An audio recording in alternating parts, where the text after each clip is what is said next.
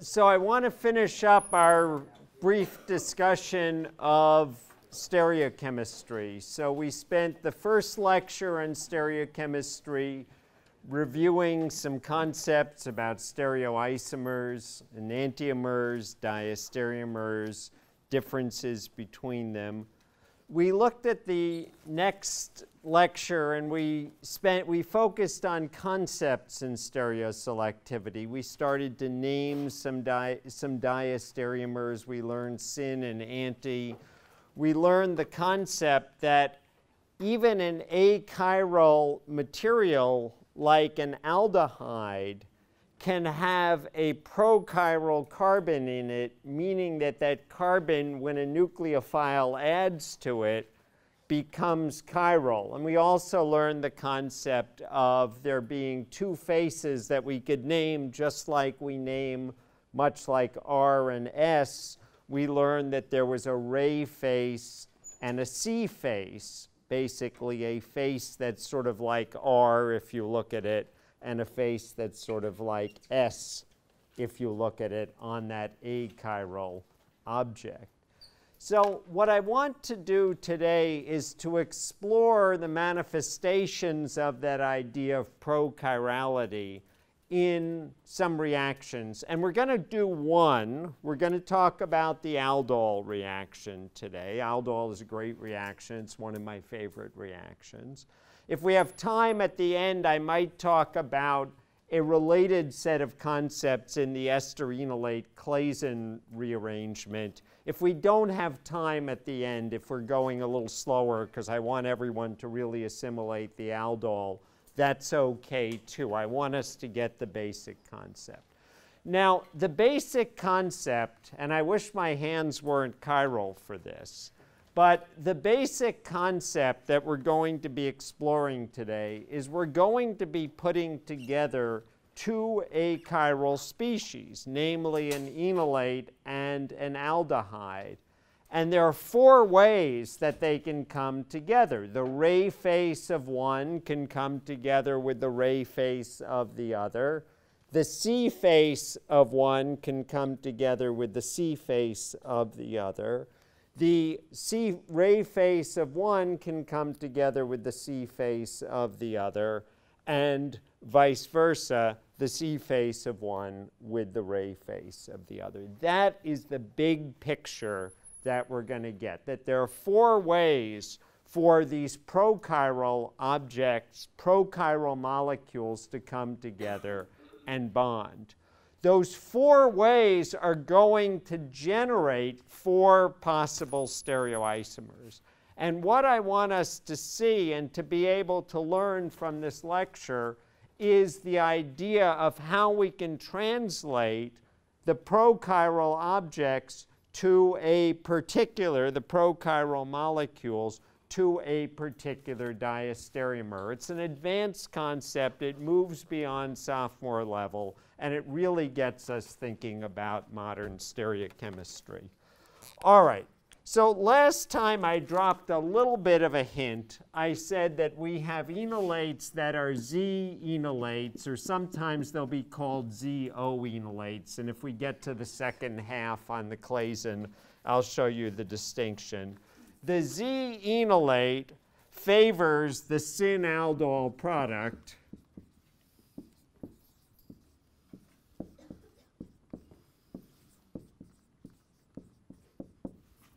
and the E enolate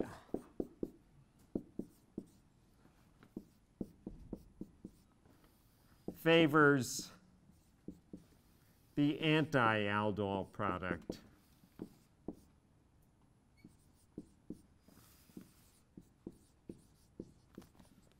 So let me draw this out in a very concrete example, or at least in, not a very concrete example, but in a specific example of the Aldol reaction.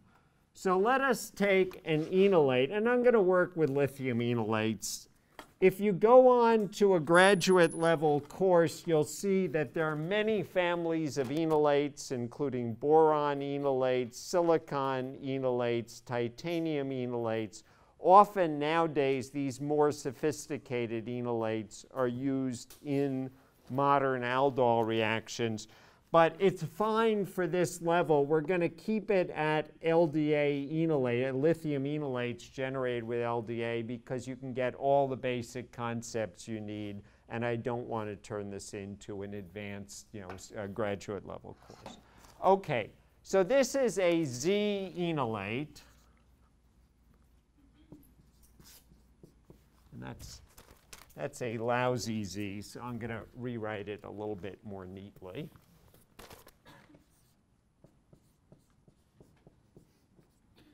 Remember, Z is a fancy way of saying cis. It's a way of saying cis even when you have three substituents, three non-hydrogen substituents on a double bond.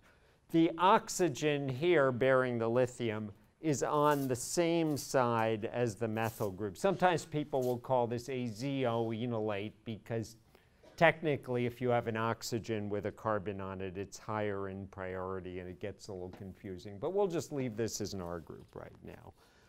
And we treat this with an aldehyde. So I've called my enolate R1. So I'll call my aldehyde R2. And then in a separate step, we add water. So of course, we would have generated this enolate in an even earlier step with, say, LDA and the corresponding ketone, or if R1 is an OR group, then the corresponding ester. Then the product, we're going to get one main diastereomer. We'll get the two enantiomers of it. And that diastereomer is going to be the syn diastereomer. And remember, syn is a fancy way of saying that the two substituents on the chain are on the same side. So here we had a methyl group, which I'm just writing as a wedge, as people often do at this level. The methyl group is on the same side as the hydroxy group. So this plus its enantiomer are the main products, the main diastereomer formed. And so for the enantiomer, I always like to just invert through the plane, so we're just going to invert through the plane to represent it. So I'll invert the OH group and invert the methyl group. And so this is the main diastereomer formed. I'll say collectively syn.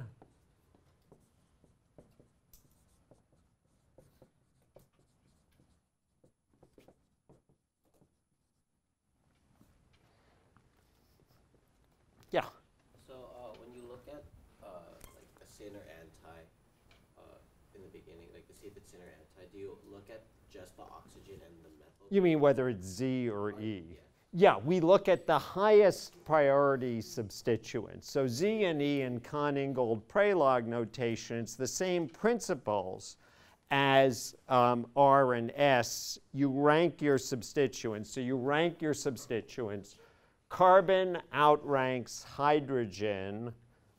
Oxygen outranks presumably what would be a carbon. Oxygen with a lithium technically would be below oxygen with a carbon, but that's why I said in the case where you have an oxygen, sometimes people will call it ZO just to indicate it's been sort of artificially promoted. But yeah, so it becomes rank, rank, okay, this one ranks higher. Rank, rank, okay, this one ranks higher. They are on the same side, it's Z. So that's your basic Kahn-Ingold-Prelog stereochemistry, or your basic stereochemical nomenclature for double bonds. Z, by the way, comes from the German zusammen. Zusammen is together on the same side. So I'm going to contrast this. Actually, any other questions? These are important, and this is important we discuss this now. Yeah? So would none of the anti form at all? Great question. So when you're presenting things at a beginning level, often you don't present the exact numbers. So the answer is the syn is favored. Depending on how bulky the R group is, that stereochemistry can either translate with a very high degree of fidelity, 90%, 99%, or with not such a good degree of fidelity. The example that I'll give us, we're going to start, and you'll see this in a moment, I'll start with a tert-butyl group here, which is very big, and it will translate almost with complete, or as complete as you can measure fidelity. But if we dropped, say, to an ethyl group here, the translation would be much lower. And this brings up a good concept. I've talked about the word stereoselective. Stereoselective is a statement of preference. Steric factors make a mechanism prefer something. The Aldol reaction is an example of a stereoselective reaction, and we're going to see that that formation of the syn is good, formation of the anti in this example is bad, but it's not impossible. Now, the Diels-Alder reaction, which you learned about in 51C, and which we'll talk about in chapter, I think it's 5 on paracyclic reactions, is an example of a stereospecific reaction where the mechanism of the reaction dictates that two substituents that are on the same side of a double bond, say of a diene, must end up on the same side of the product. And so organic chemists make that distinction between stereospecific and stereoselective. The Diels-Alder reaction is stereospecific in that context.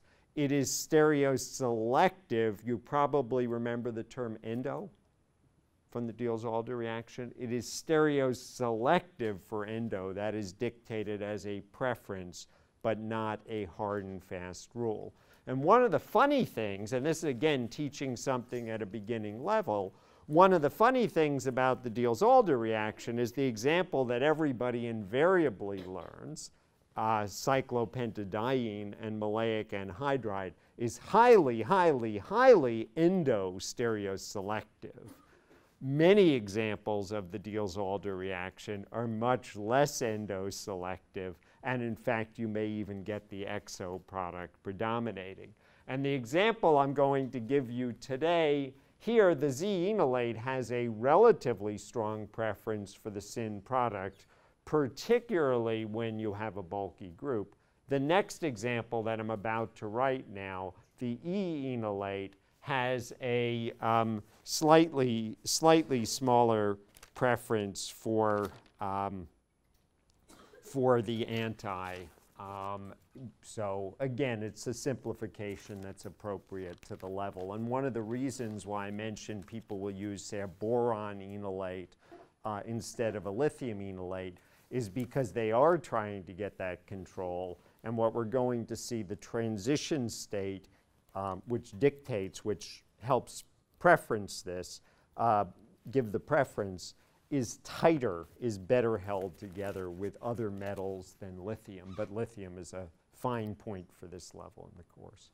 Good question. I know that was a long answer, probably more than you wanted to hear, but this is actually a lot of big concepts that I think are super important at this level. Other questions? Yeah. So does the lithium, does it react? So like you choose your specific, substituent to the oxygen? You mean, do you choose the lithium? Yeah. Absolutely. And lithium enolates are sort of some of the easiest to generate in a controlled fashion. So this is what's called a directed Aldol reaction. And there's this excellent question last time about, well, how do we know which one reacts? And it's because we are taking control as an organic chemist. We're making that LDA, adding the first carbonyl compound, making its enolate, adding the second carbonyl compound, saying, okay, you're going to be the electrophile because he's going to be the nucleophile, and then adding water in a third step to go ahead and quench the aldol product. All right, so let me come to the counterpart here, the E-enolate. And so I'm going to draw the exact same structure with the exception now I flipped the stereochemistry on the double bond. So now the methyl group is opposite to the OLI group.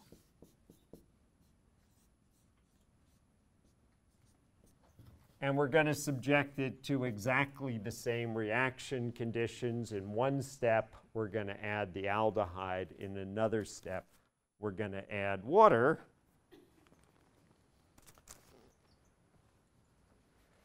And for that, we are going to favor the anti-product. And so last time I tried to get us in this habit of being able to permute among the various products. And so we're going to draw the anti-product, so the two enantiomers, of course.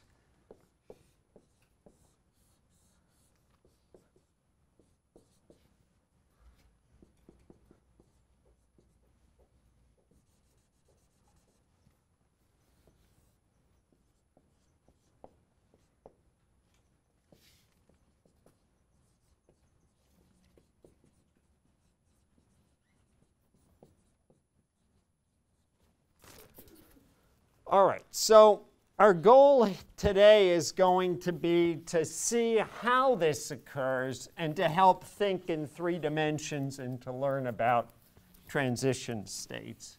So I want to take this to a specific example. It's the one that we're going to use here for today's discussion. As I said, it's one that there is a very strong degree of preference. So I'm going to take 2,2-dimethylbutanone, 2,2-dimethylpentanone, pardon me, and we're going to, in a first step, treat it with LDA in THF. That particular reaction gives us a 98-to-2 mixture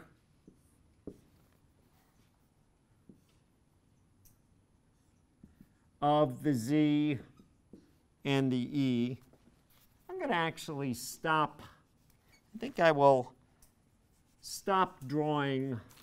I think in order that we can sort of function at a more grown-up level in our drawings, I'm going to skip the hydrogens in the drawing. So here's our Z, and here's our E.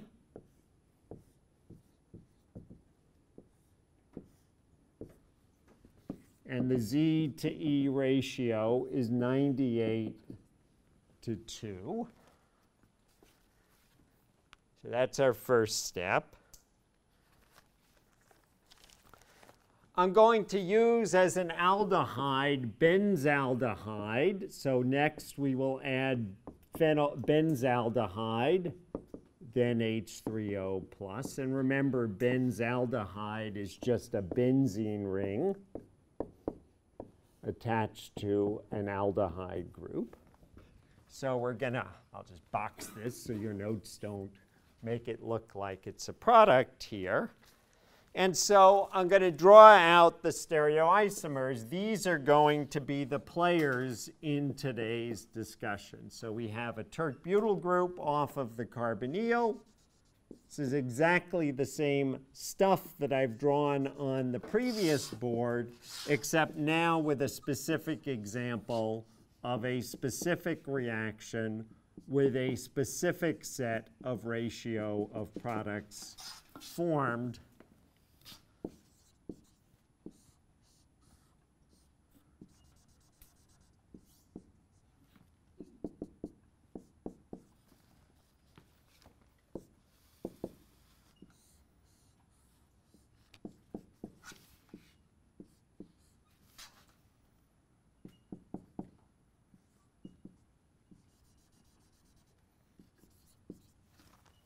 So we have our syn, and the translation of stereochemistry really is very, very good. We have 98% of the syn, and we have 2% of the anti.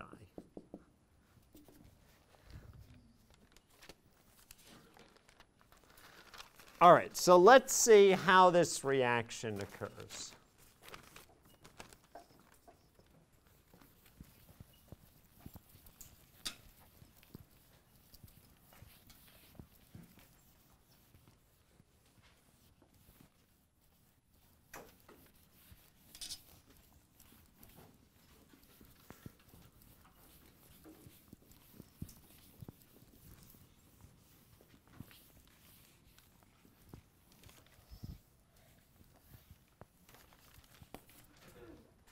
So we can think of the Aldol reaction as occurring in a concerted fashion.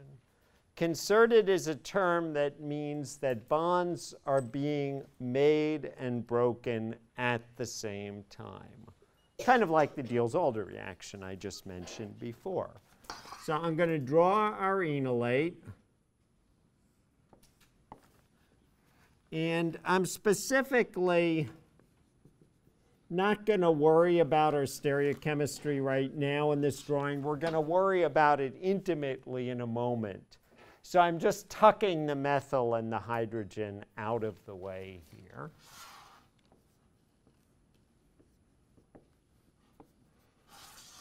And so I want to draw our enolate and our aldehyde sort of near each other. And then I want to show you the process by which we make the bond. So we're forming a bond between the alpha carbon of the enolate and the carbonyl carbon. So we're going to form that bond by bringing electrons from the double bond over to the carbonyl. Concurrently, we can't have 5 pairs of electrons, 10 electrons around the carbonyl. Concurrently, we're going to move these electrons up. And if you want to be really strict about it, we can move them on to the lithium. I'm fine just moving them to this space over here. And we're going to bring these electrons down from the lithium oxygen bond into the other oxygen, into the oxygen carbon bond. So when all is said and done, and we've pushed our arrows, what does that mean? That means that now, instead of having a double bond to the carbonyl, we have a single bond. Instead of having no bond to the lithium, we have a bond to the lithium. Instead of having a bond between the lithium and the oxygen that had been the enolate, now we have no bond over there. We've brought our electrons down. We've formed a carbonyl.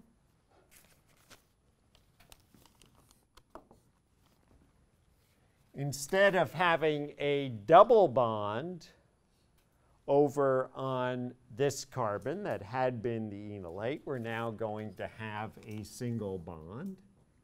And again, I'm not worrying about stereochemistry at this point. We're going to worry about that in a moment. And now we've formed a new bond between the carbon of the enolate and the carbon of the aldehyde.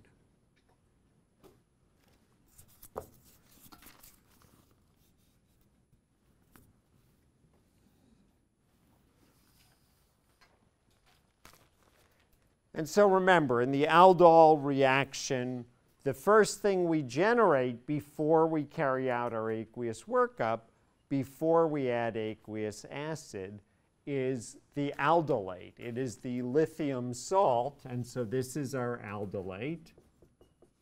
And what I want us to think about now a little bit more intimately is what's happening over here. In other words, what's happening as bonds are being made and being broken. As bonds are being made and being broken in this concerted fashion, all at the same time, we go through the transition state.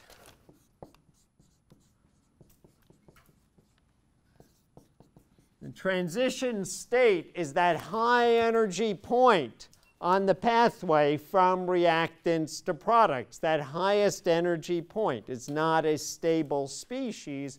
It is a fleeting arrangement of atoms and electrons fleeting on the order of femtoseconds as the bonds are being made and being broken. And so we can represent the flow of electrons, 6 electrons in a ring, much like the Diels-Alder reaction, much like the pericyclic reactions we're going to be discussing in Chapter 5. We can represent those flowing electrons like so. Here's our lithium. Here's our oxygen.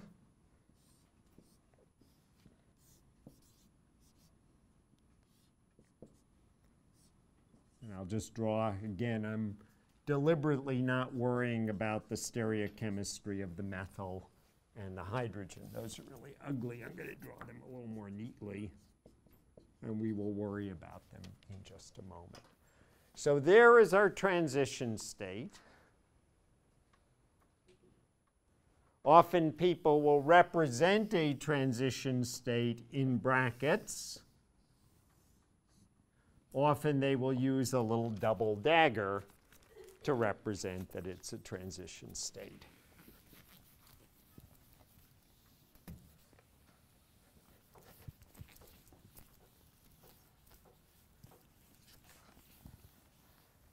All right. So this sets the stage for us to see how the Z translates, the Z enolate translates into the syn-aldol product, and the E enolate translates into the anti-aldol product. And I've drawn the transition state here completely flat, with no thinking about stereochemistry. And of course, molecules aren't flat. Carbons that are sp3 hybridized are tetrahedral, and we're on our way to having sp3 hybridized carbons, and your oxygen is sp3 hybridized, and your lithium is sp3 hybridized. So the concept that we're going to employ is called a Zimmerman-Traxler transition state.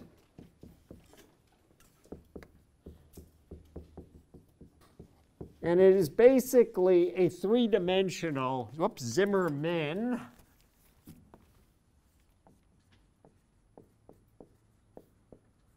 Traxler transition state. And the concept then is that the transition state is going to look a lot like a chair cyclohexane.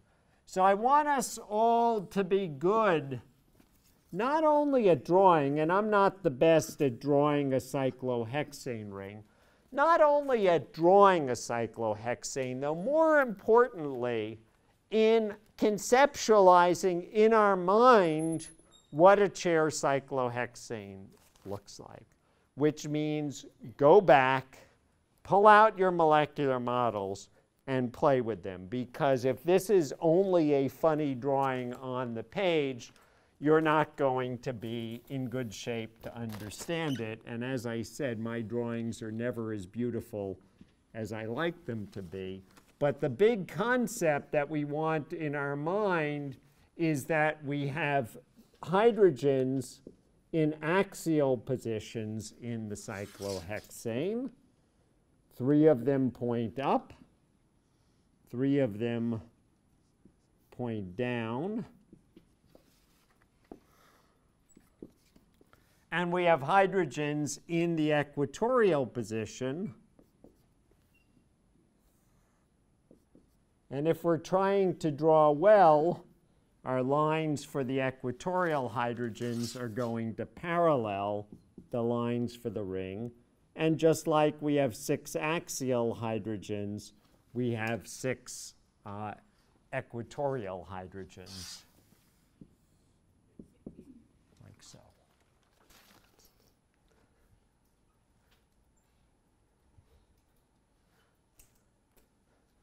Thoughts?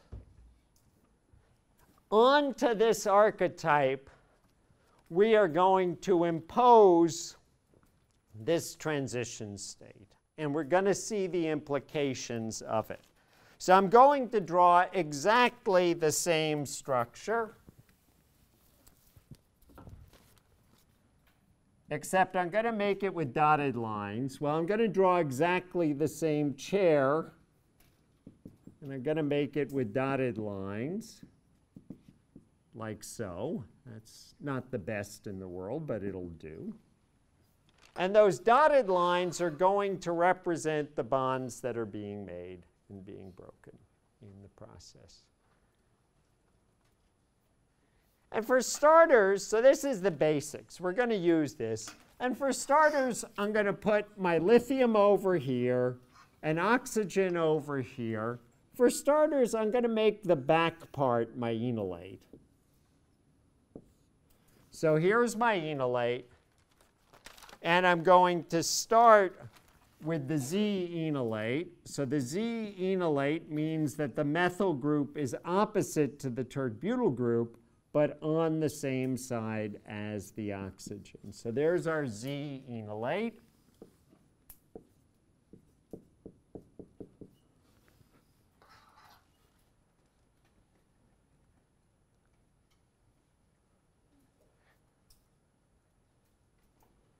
And then on the front of our cyclohexane ring, on the front of our transition state, I'm going to draw our aldehyde. And now we have a choice. Remember I mentioned faces when we started. We have a choice of two faces of the aldehyde. If I have it one way, the hydrogen's going to be up, and the phenyl group is going to be pointing outward. In other words, the hydrogen is going to be in the axial position, and the phenyl group is going to be, my fingers here are the oxygen, the phenyl group is going to be in the equatorial position. If I point it the other way, and I can't quite do this with my hand because my hand isn't perfectly trigonal and I'd need to stand on the chair, the hydrogen's going to be equatorial, the phenyl group is going to be axial. And axial is bad because it's going to bang into that tert-butyl group. So we want the hydrogen axial. If I want to be fancy, I can put a little break to help you see what's in front. So there is our Zimmerman-Traxler transition state. And I'm going to emphasize we put the phenyl group in the equatorial.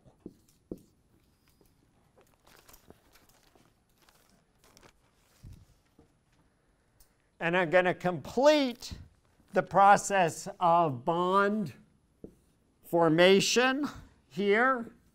So when we're done, we formed our carbonyl group. Now our hydrogen is over here. Our methyl group is here. There's the alpha carbon. Our oxygen is, whoops, getting ahead of myself. Our oxygen is down here. Our lithium is over here. Our hydrogen is here. If I want to be a good person, I can put a little break in that line and back. And here's our phenyl group. I'll make my hydrogen just a little bigger so you can see it in the back.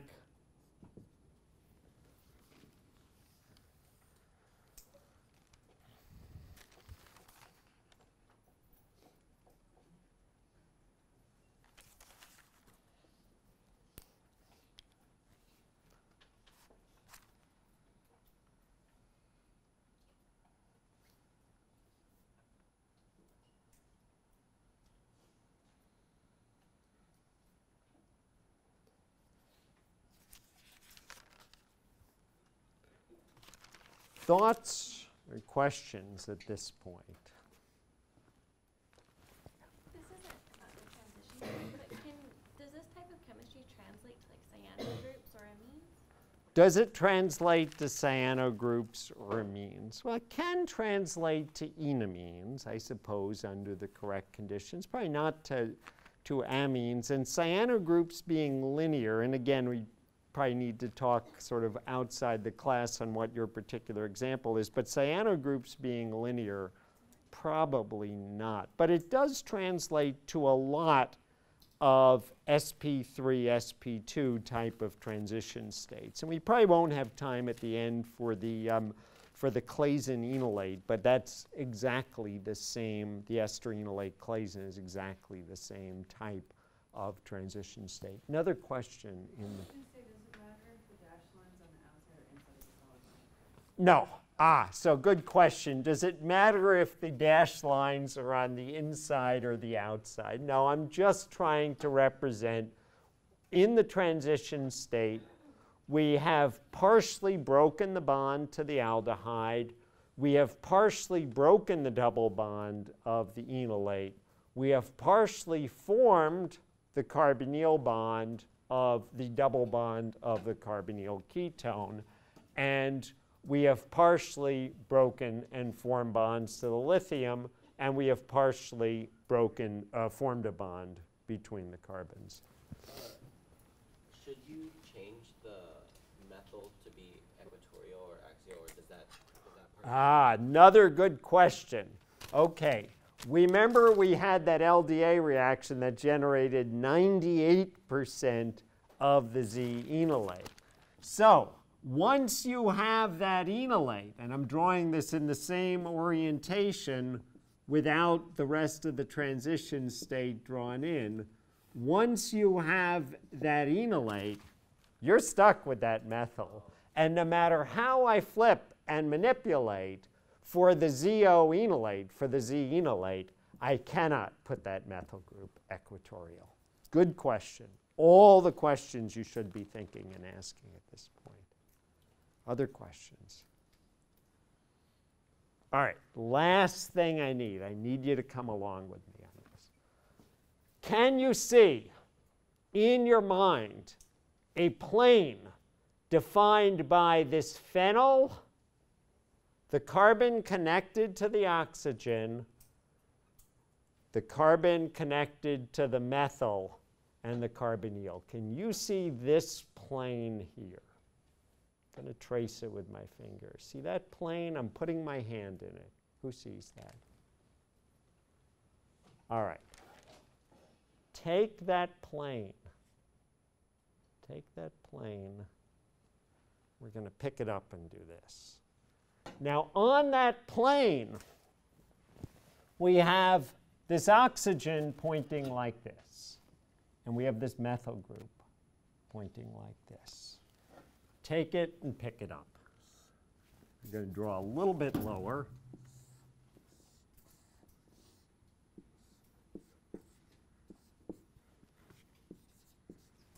We take that plane, we pick it up. The phenyl group goes here. The tert-butyl group, that's a lousy tert-butyl group. The tert-butyl group goes here, so that's that plane. We have the carbonyl. That oxygen comes like this. It's pointing out.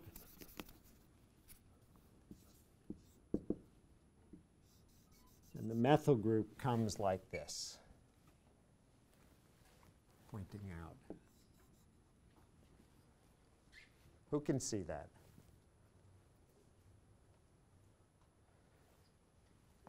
Take this plane. We have the oxygen, the methyl group. Here's the phenyl group. I'm picking it up. The oxygen's coming out at us. The methyl group, I guess that was over here, is coming out at us. All right. What this has done then is we have taken ourselves from the Z enolate to the syn aldolate. Aldolate's just a fancy word of saying the aldol with the lithium on it, the lithium aldolate, before we've quenched with water, before we've quenched with acid.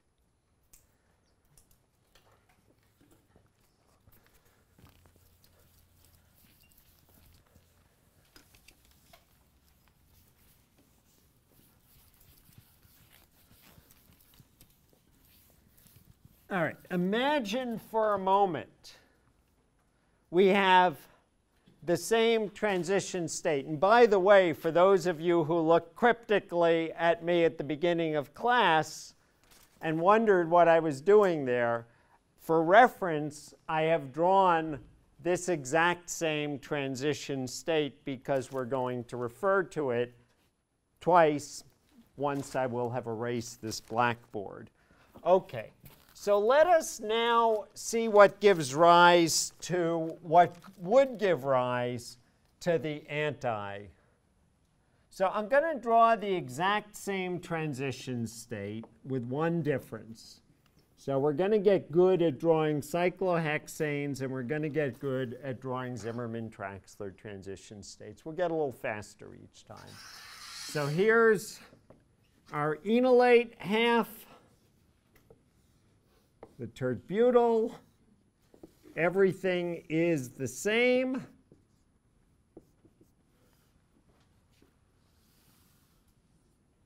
Here's the aldehyde half.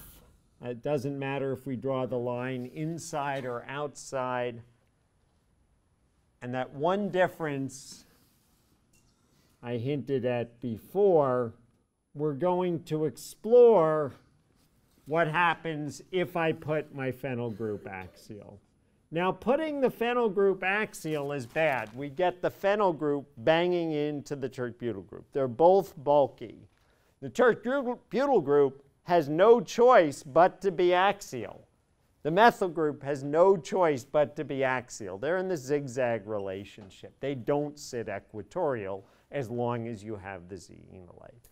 But we have a choice of which face of the aldehyde to put. And now I've put the face with the phenyl group axial. And we're going to do the exact same operation. We're going to go ahead. And I guess if I wanted, I could have gone and drawn a little arrow to show we go through our transition state. We're going to go through our transition state like so.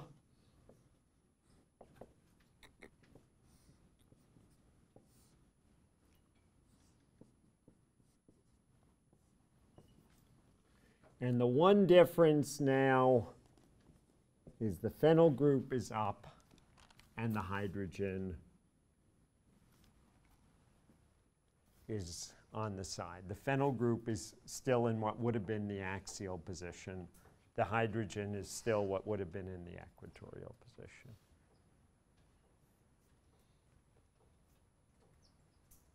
And you can think about this two ways.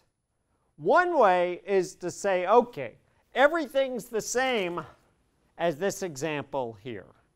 As long as I was able to pick it up and bring it over like this, and we still have that methyl pointing out, now I've just flipped this stereocenter. So in other words, you can say, all right, we can go ahead, and we just recognize the fact that everything is the same except the stereochemistry of the center bearing the oxygen. Or you could do it in two steps. You could pick it up and say, okay, now we have a plane defined by the hydrogen, the beta carbon, the alpha carbon, the carbonyl carbon. I'm going to pick it up and go ahead, and we'll have a hydrogen. Our oxygen now is pointing out. Our methyl group is pointing back. Our methyl group here is pointing out, like so. And I'll just draw that as just a methyl group, as just a wedge. And we have our ketone. And then, oops, I guess I have OLI. And then you can go ahead and just say, all right, now in my mind, I'm just going to rotate about this bond.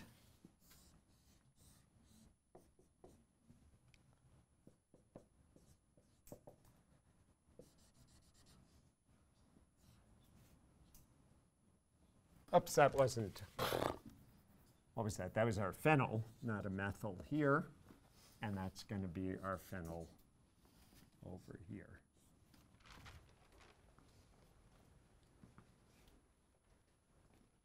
So in other words, the transition state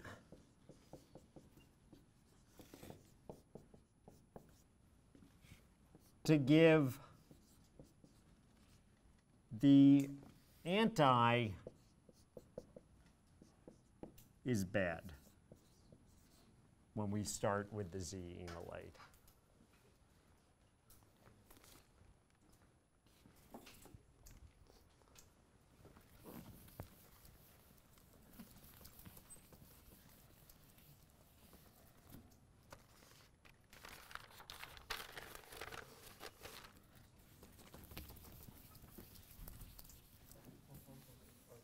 Thoughts or questions?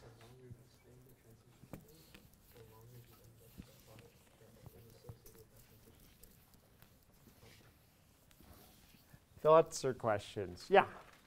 Oh, okay. So you know how the transition state has to do with like energy? Uh-huh. So how is that transition state formed if the anti is like more energy disfavored, or the Well, very little of it forms. Only a teeny tiny amount forms, which is why the reaction is biased. If you learned about equilibrium Boltzmann distributions, you learned that at any temperature other than absolute zero, you have even unfavorable states populated. A molecule might at room temperature be 1.36 kilocalories per mole higher than another molecule, let's say a conformer, but you will have 10% of the less favorable conformer, or should say 9%, a less favorable amount of it. All right, I want to take us through two last concepts. The concept that we also get the mirror image transition state.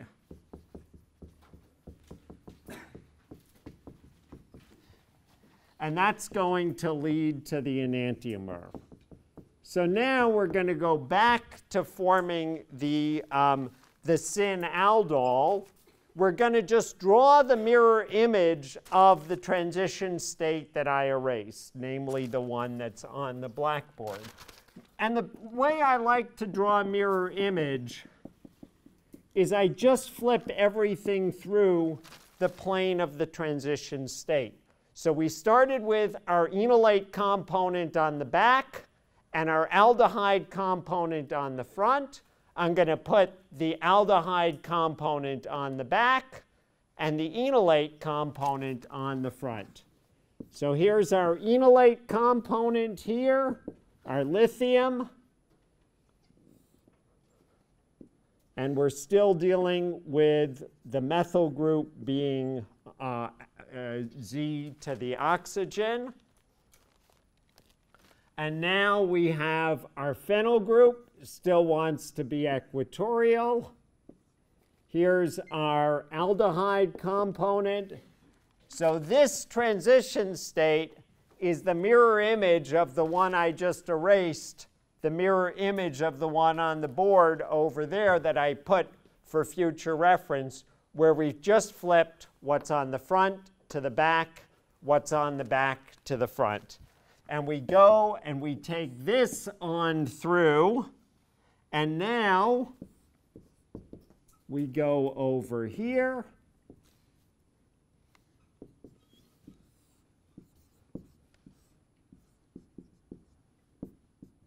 And yep, I'm getting a little faster here because now I'm expecting you to be able to see things in your head a little bit faster.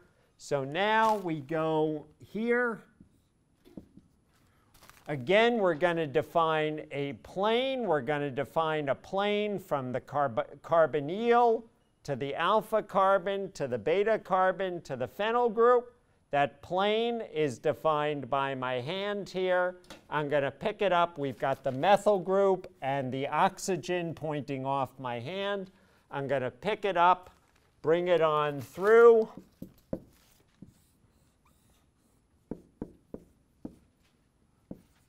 And now the oxygen of the aldolate and the methyl group of the aldolate are pointing back. And I guess if I'm, well, I think that's basically how I've drawn it. So we're going to pick it up, bring it on through, and this is the enantiomeric.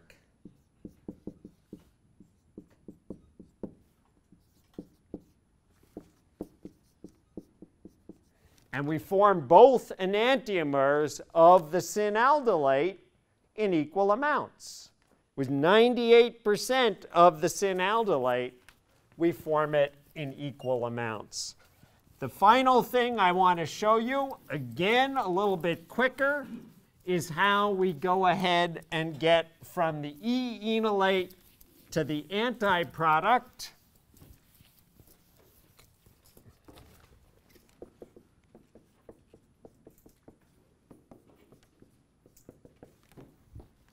And so we're going to do the exact same thing we did before. And we're going to go back to that very first Zimmerman-Traxler transition state I drew and erased with everything the same. Here's our tert-butyl group. Here's our bond. Here's our benzaldehyde component. Here's our lithium component. But now, pay attention to the alpha carbon, because now with the E-enolate, I have a hydrogen in the axial-like position and a methyl group in the equatorial position. That transition state, and again, if I want to be fancy, I can erase my bonds in back to show you better the front and back. That transition state now has the methyl group over here in the equatorial-like position in the product. Again, I'm going to do the hand trick. Hold my molecule, hold my hand in the plane defined by the phenyl group, the beta carbon, the alpha carbon, the carbonyl. Pick it on up, take it on through, phenyl, carbonyl, tert-butyl. The oxygen was on the palm of my hand. That oxygen is still coming out. The methyl group is on the back of my hand. The methyl group is going back. And so we get the anti-aldolate.